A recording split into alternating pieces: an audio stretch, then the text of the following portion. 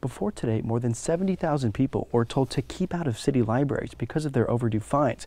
Now the city's making life a little bit easier for people by practicing some radical forgiveness. They're eliminating those fines, basically telling people in conclusion, don't worry about it. We don't want to penalize people.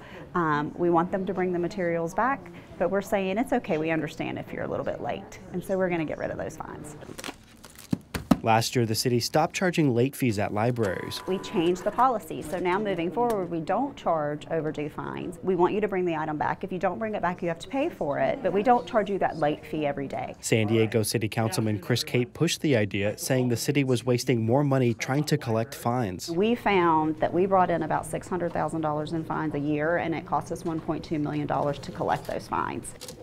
The city says clearing fines and allowing people to use libraries will help communities that need it the most. We found that in our more underserved communities, like our Valencia Park Malcolm X Library, the Logan Heights Library in Barrio Logan had over 40% of their patrons were barred from access to the library because they had fines they couldn't pay.